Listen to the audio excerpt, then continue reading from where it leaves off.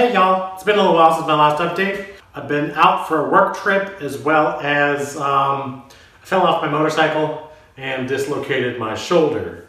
You know, those kind of things stop the development cycle just a little bit. So let's get into the things I've done. Some of this footage is a little older and some of it's been new.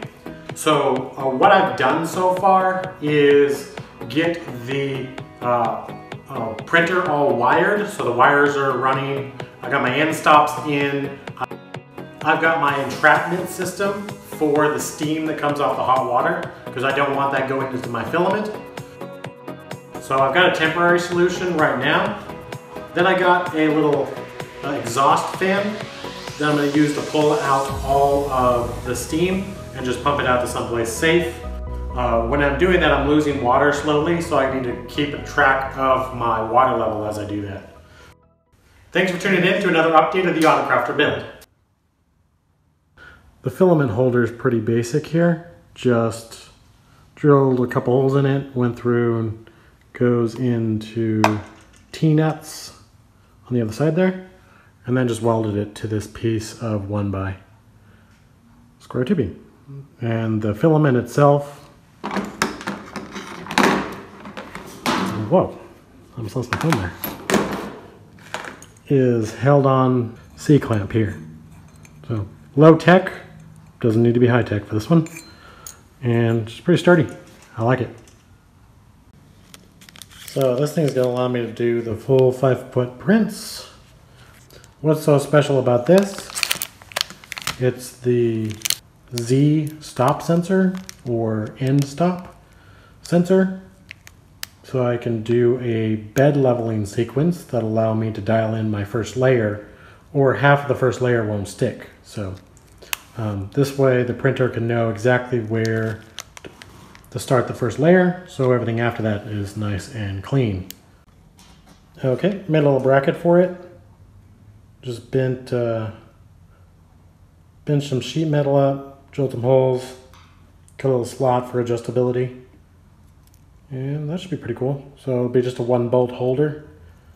So the bolt just goes right through the slot, and then I can move it up and down if I need to.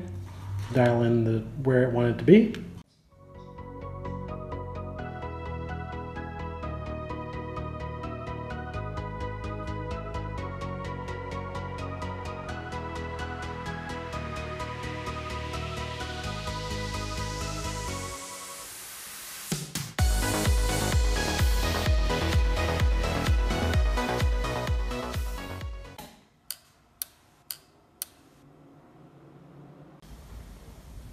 So I've got this sky hook, I guess I'm calling it, wiring system.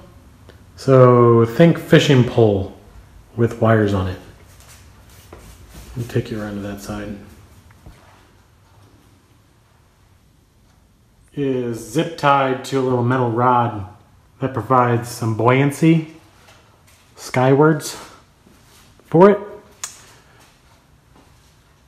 And it'll lay down over there and then get held up when it comes on this side, then runs back into the control box. This is what it looks like when the X carriage hits its end stop, and just sort of like has a little umbilical cord.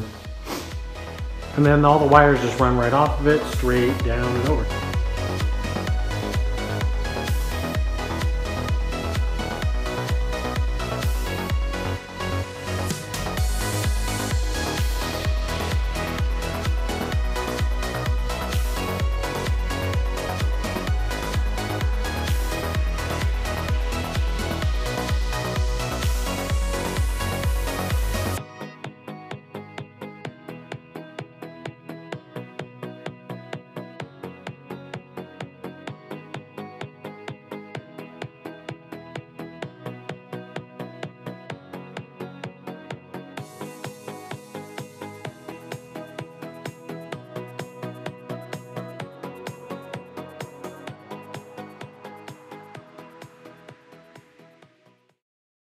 Oh, this is so cool.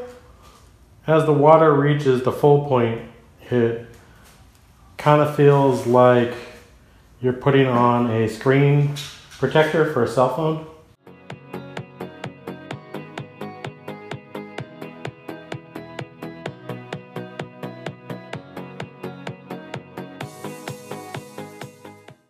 All right, here's my temporary solution to keep the edges sealed as the water heats up and cools down. And then I'll have a vent hole in the back. But this stuff is pretty darn sticky, can handle the temperatures. Quite an expensive roll though. I don't care about showing you what I paid for this. It's the top one there. So 3M, 2.5 inch, a UL listed foil.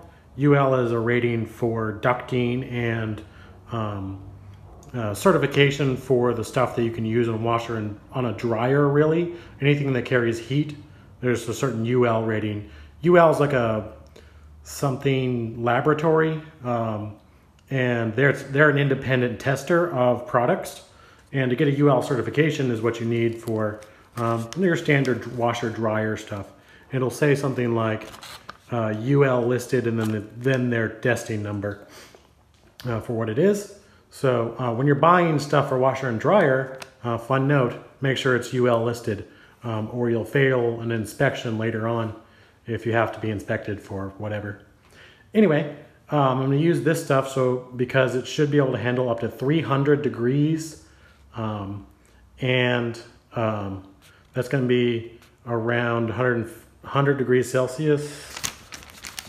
That's going to be able to handle all the, that's going to be able to easily handle the temperatures I'm going to be going up to. It's like a double-sided tape. It's basically tinfoil, aluminum foil with an adhesive on it, and then it's separated by this paper. So I'm going to try that and see how it works as a temporary solution. I've got another solution in my head, but it's expensive, and I don't have the money to implement to get it going right now, but in the future.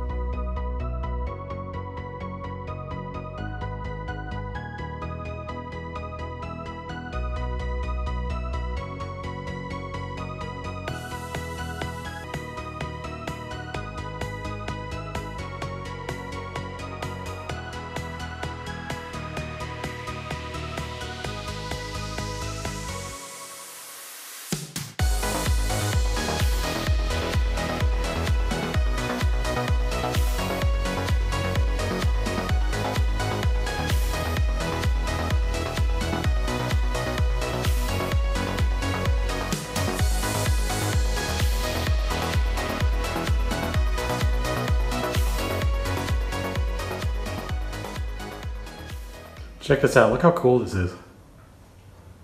That polypropylene becomes translucent when water gets up against it. Normally, where those air bubbles are, you can see that. Normally where these air bubbles are, that's the normal color of it, but when it's got water behind it, it becomes sort of a clearish plastic.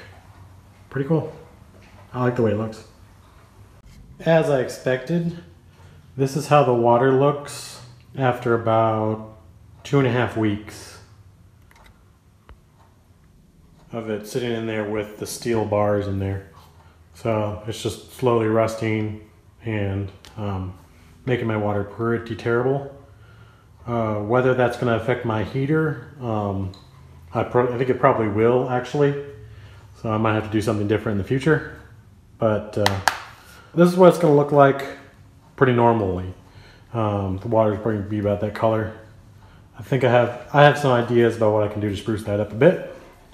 One is to replace these with aluminum or stainless steel versions, and add a better filtering system, maybe cycle out the water more often.